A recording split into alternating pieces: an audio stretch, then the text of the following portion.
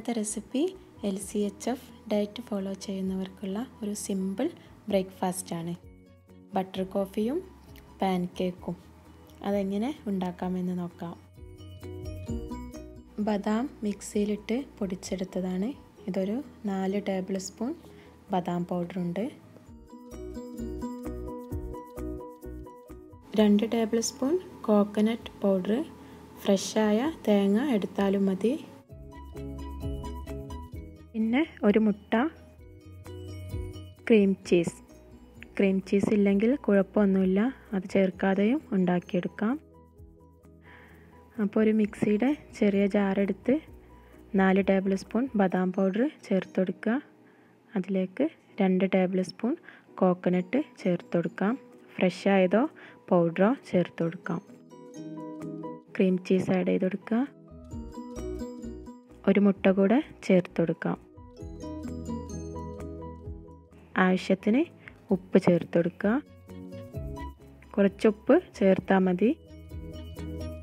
വെള്ളം കൂടെ ചേർത്ത് കൊടുക്കാം. വെള്ളം ഇപ്പോൾ കുറച്ച് ചേർത്താൽ mതി, പിന്നെ അരച്ചതിന് ശേഷം ചേർത്ത് കൊടുക്കാം.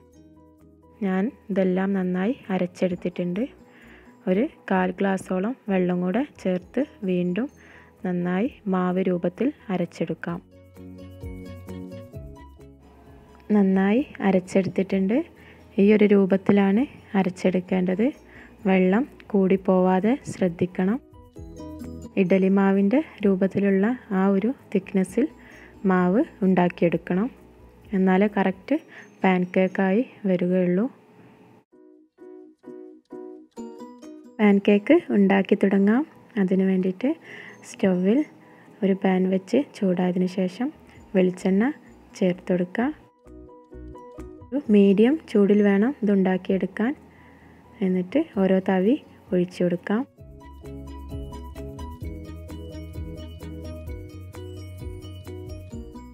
ഈ ഒഴിച്ച മാവൊന്ന് വലിഞ്ഞു വരണം. ആ ഒരു പരുവമാവുമ്പോൾ നമുക്ക് ചുറ്റിലും വെളിച്ചെണ്ണ കുറച്ചും കൂടെ ആഡ് ചെയ്ത് കൊടുക്കാം.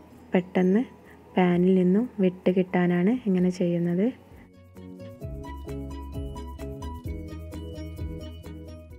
മൂന്ന് മുതൽ 4 മിനിറ്റ് വരെ ചെറിയ തീയിൽ അടച്ചു വെച്ച് വേവിച്ചെടുക്കണം.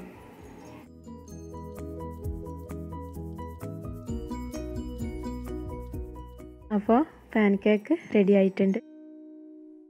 ഇത് മാറ്റി അടുത്ത മാവ് ഒഴിച്ചു കൊടുക്കാം. വീണ്ടും വെളിച്ചെണ്ണ ആഡ് ചെയ്ത് കൊടുക്കുക. നന്നായി ശ്രദ്ധിക്കേണ്ടത് ചൂട് കൂടി പോകരുത്. ഒരു മീഡിയം ചൂടിൽ എപ്പോഴും നിർത്തണം.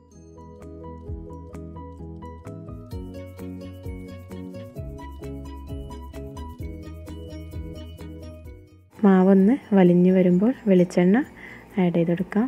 ചുറ്റിലും ഇങ്ങനെ ആഡ് ചെയ്ത് കൊടുത്താൽ മതി. അടച്ച് വെച്ച് 3-4 മിനിറ്റ് വേവിച്ചെടുക്കാം.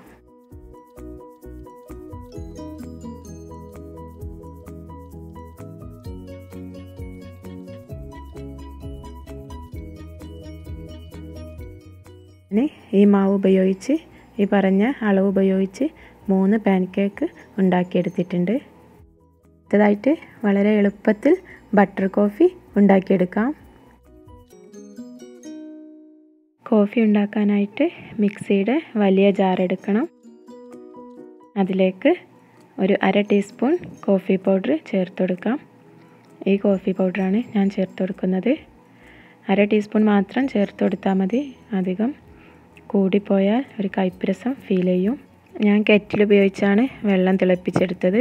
നിങ്ങൾക്ക് സ്റ്റൗവിൽ വെച്ചും തിളപ്പിച്ചെടുക്കാം. 20 ഗ്രാം ബട്ടറും കൂടെ ചേർത്ത് കൊടുക്കണം.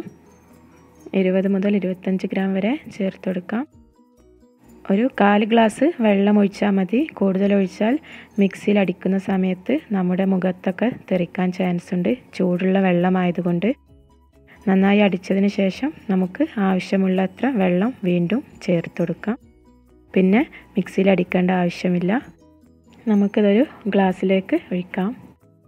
ഇങ്ങനെ കോഫി ഉണ്ടാക്കിയെടുത്താൽ നല്ല ടേസ്റ്റി ആയിട്ട് നമുക്ക് ഈസിയായി കുടിക്കാൻ പറ്റും.